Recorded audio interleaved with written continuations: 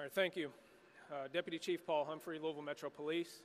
Again, at 8:30 this morning, approximately 8:30 this morning, Louisville Metro Safe received a report of shots fired and a possible active shooter at 333 East Main Street at the Old National Bank.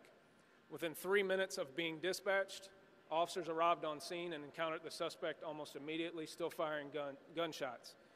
Officers exchanged gunshots with that suspect, and ultimately that suspect did die at the scene.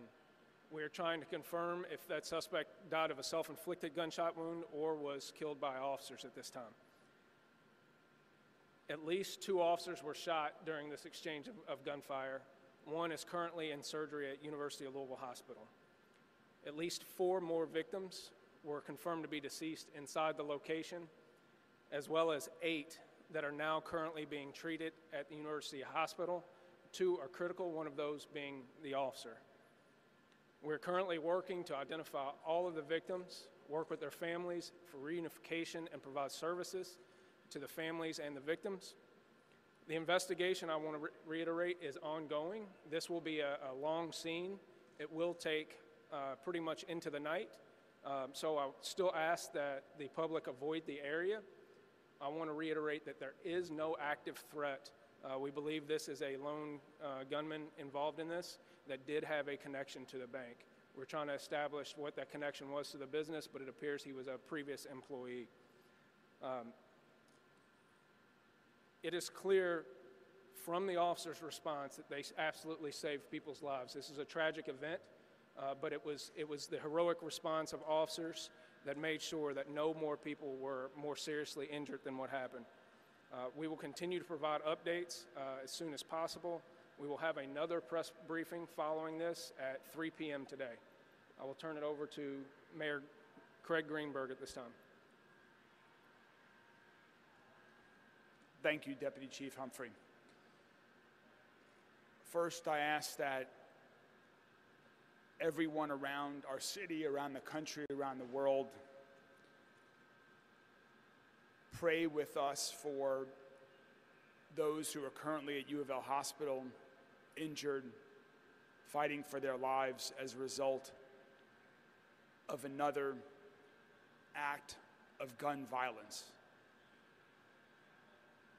And I want to thank all of the first responders, the brave and heroic men and women of LMPD, who, thanks to their efforts, quickly responded to the emergency call. And as information we are able to provide as the day goes on. But I want everyone in this city to know that notwithstanding tragedies like today, when multiple people are killed by gun violence, notwithstanding tragedies when individuals are killed by gun violence, our community will continue to come together. We will find ways to love and support one another and the families and friends who have been directly impacted by these acts of gun violence, and we will come together as a community to work to prevent these horrific acts of gun violence from continuing here and around the state. I want to thank again everyone at LMPD, from the Louisville Fire Department, from EMS, from the state agencies and now federal agencies that are also involved. We are a safer community, we are a stronger community, thanks to the work of our law enforcement. And again, my prayers go out to the families who have lost loved ones today. My prayers go out to the officers who are at the hospital right now, and my thanks for all of them. Together, we will get through this together. Finally, I want to introduce Governor Beshear, who has joined us and who is assisting with the efforts. Governor?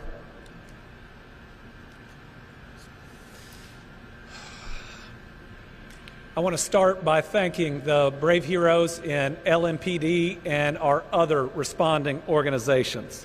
LMPD made it to this scene in a matter of minutes after receiving the call, and there is no doubt in my mind that their efforts saved lives and they put their own on the line.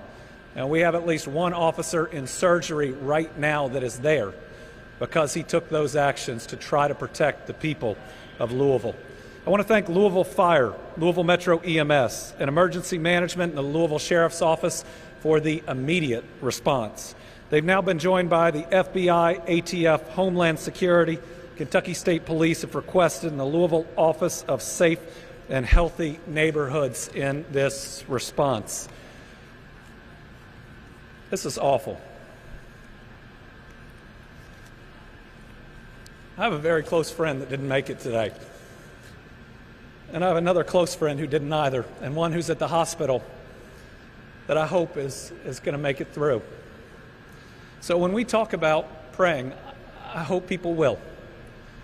For those that we are hoping can make it through the surgeries that they're going through, and then we've got to do what we have done these last 3 years after everything. We've got to wrap our arms around these families.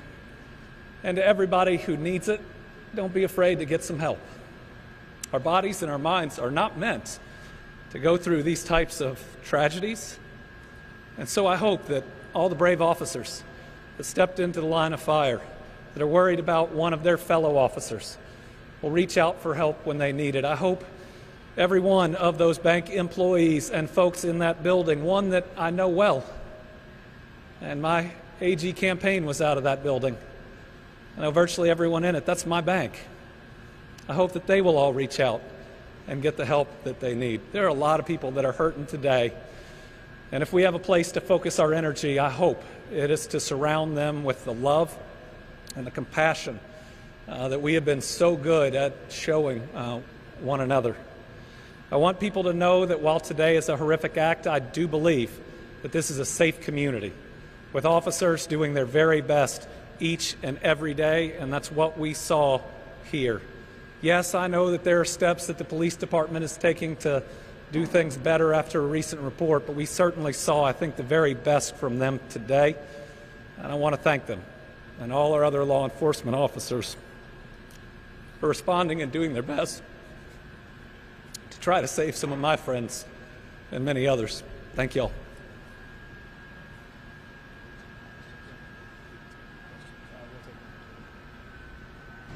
Any questions?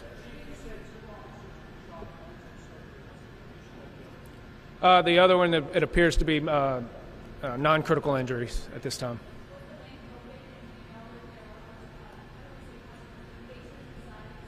I'm not sure on the status of that yet. That'll be part of the investigation.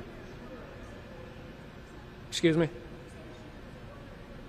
It appears the shooter was, I don't know if it was an active employee or a former employee, but the shooter did have a connection to the location. No. Don't know that. He asked, was there any form of security at the bank? We don't know that either. That'll be part of the investigation. So one more.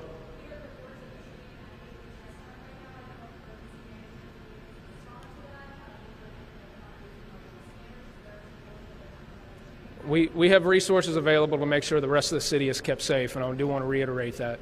We are managing our resources with the state, local, and federal partners to make sure that all services to the city maintain while we are maintaining this scene at the same time. So thank you. The next update will be at 3 o'clock. Thank you.